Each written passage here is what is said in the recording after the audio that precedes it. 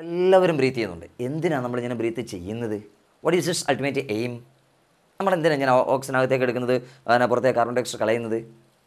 അതാണ്, അതിലേക്ക് നമ്മൾ പോകുന്നത് അല്ലേ. എന്തിനാ?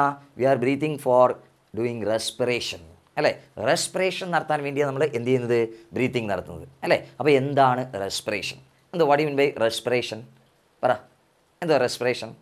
It is A biochemical catabolic process by which the oxidation of food particles like glucose, amino acid, fatty acid, glycerol, etc. to release a large amount of energy along with the carbon dioxide and a little water. കണ്ടോ? അപ്പം നമ്മൾ ഈ breathing എന്ന mechanism വഴി large amount of oxygen അകത്തേക്ക് എടുത്തായിരുന്നു. അങ്ങനെ അകത്തേക്ക് എടുത്ത ആ ഓക്സിജൻ ഉപയോഗിച്ച് നമ്മൾ നേരത്തെ ഫുഡ് കഴിച്ചപ്പോൾ ഡൈജസ്റ്റ് ആയിരുന്നു. ആ ഡൈജസ്റ്റഡ് ന്യൂട്രിയൻസ് നമ്മുടെ ലൂമിനിൽ നിന്നും നേരെ ബ്ലഡിലേക്ക് എത്തിയായിരുന്നു. അത് സെല്ലുകളിലേക്ക് എത്തിച്ചായിരുന്നു.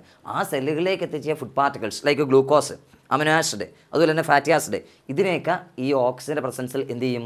ബ്രേക്ക് ഡൗൺ ചെയ്യും, അല്ലെങ്കിൽ ഓക്സിഡൈസ് ചെയ്യും. ഓക്സിഡൈസ്ഡ് എന്ത് റിലീസ് ചെയ്യും? എനർജി റിലീസ് ചെയ്യും, large amount of energy release ചെയ്യും. എന്നാൽ എനർജി മാത്രമല്ല, along with energy little amount of carbon dye oxide and water vapour are also released. ആ ഒരു ബയോകെമിക്കൽ കാറ്റബോളിക് പ്രോസസ്സിനെ നമ്മൾ വിളിക്കുന്ന പേരാണ് എന്താ?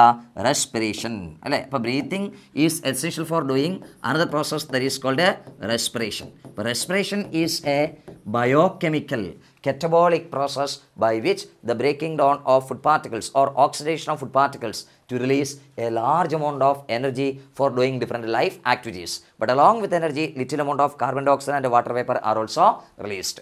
അതിനെ നമ്മൾ വിളിക്കുന്ന പേരാണ് എന്താ? റെസ്പിറേഷൻ. അപ്പോൾ ഇത് രണ്ടും കോറിലേറ്റാ. ബ്രീത്തിങ് നടത്തിയാലേ റെസ്പിയർ ചെയ്യാൻ പറ്റുകയുള്ളൂ. റെസ്പിറേഷൻ നടത്തിയാലേ എനർജി കിട്ടൂ.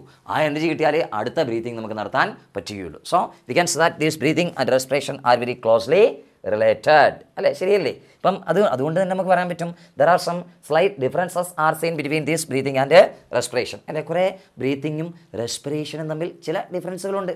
അപ്പം നമുക്ക് നോക്കാം ഏതാ ടൈപ്സ് ഓഫ് റെസ്പിറേറ്ററി ഓർഗൻസ്. ഓരോ ആനിമൽസിലും അവരുടേതായിട്ടുള്ള സ്പെഷ്യലൈസ്ഡ് റെസ്പിറേറ്ററി സ്ട്രക്ചേഴ്സ് ഉണ്ട് അല്ലേ. അതായത് നമ്മൾ പറയാറുണ്ട് based on the nature of habitat and levels of organisation in animals. നിങ്ങൾ ലെവൽ ഓഫ് ഓർഗനൈസേഷൻ പഠിച്ചിട്ടുണ്ട്. ഏതൊക്കെയാണ്? Cellular level, tissue level, organ level, organ system level പഠിച്ചില്ലായിരുന്നോ? അപ്പോൾ ആ ലെവൽ ഓഫ് ഓർഗനൈസേഷൻ എല്ലാവർക്കും ഒരുപോലെയല്ല, ഡിഫറെൻ്റ് ആണ് അല്ലേ. അതിനനുസരിച്ചും അതുപോലെ അവരുടെ ഹാബിറ്റാറ്റ്, എല്ലാവരുടെ ഹാബിറ്റാറ്റ് ഒരുപോലെ ആണോ? അപ്പോൾ ഞാൻ നേരത്തെ പറഞ്ഞു നമ്മുടെ ഹാബിറ്റാറ്റ് ഏതാ? സറൗണ്ടിങ് ടെറസ്ട്രിയൽ മീഡിയമാണ് അല്ലേ. എന്നാൽ ഒരു ഫിഷിൻ്റെ ഹാബിറ്റാറ്റ് ഏതാ? ഒരു അക്വാട്ടിക് ഇക്കോസിസ്റ്റമാണ്. മീൻസ് ഓഷ്യനാകാം, പോണ്ടാകാം, ലേക്സ് ആകാം അല്ലേ. അപ്പം ഓരോ ഓർഗൻസിനും അതിൻ്റേതായിട്ടുള്ള ഹാബിറ്റാറ്റുണ്ട്, അതിൻ്റേതായിട്ടുള്ള ലെവൽ ഓഫ് ഓർഗനൈസേഷൻ ഉണ്ട്. അതിൻ്റെ ഡിഫറൻസിയേഷൻ അനുസരിച്ച് respiratory organs in animals are differentiated. ഓരോരുത്തരിലും ഓരോരോ ടൈപ്പ് റെസ്പിറേറ്ററി സ്ട്രക്ചേഴ്സ് കാണാൻ സാധിക്കും അല്ലേ. ഇപ്പോൾ നമ്മൾ തന്നെ ഫോർ എക്സാമ്പിൾ ഇഫ് ഈ കൺസിഡർ ദീസ് ഓഫ്, ഇപ്പോൾ ഏറ്റവും നമുക്ക് ഡിഫറെൻറ്റ് ഓർഗൻസിനെ ഞാൻ പറയാം നിങ്ങൾക്ക് കൃത്യമായിട്ട് മനസ്സിലാകാൻ വേണ്ടി. കാരണം ഇതിന് ബേസ് ചെയ്ത് ക്വസ്റ്റ്യനും വന്നിട്ടുണ്ട് ഈ type of respiratory organs in animals, അതിന് ബേസ് ചെയ്ത്. ഓക്കെ, അപ്പോൾ നമുക്ക് തന്നെ ഇവിടെ ഏറ്റവും സിംപ്ലസ്റ്റ് ലെവൽ ഓഫ് ഓർഗനിസം ആയിട്ടുള്ള പ്രോട്ടോസോവൻസ്, നമ്മൾ അതിലേക്ക് തന്നെ വരാം. പ്രോട്ടോസോവൻസ് നമ്മുടെ മൾട്ടി സെല്ലുലാർ ആനിമൽസിൻ്റെ ഏറ്റവും ആദ്യത്തെ ആൻസസ്റ്ററാണ് ഇവർ അല്ലേ. Ancestors of primitive multi cellular animals അല്ലേ. ഈ പ്രോട്ടോസിൻ്റെ കാര്യത്തിൽ അവർക്ക് സ്പെഷ്യലൈസ്ഡ് സ്ട്രക്ചറൊന്നും ഇല്ല.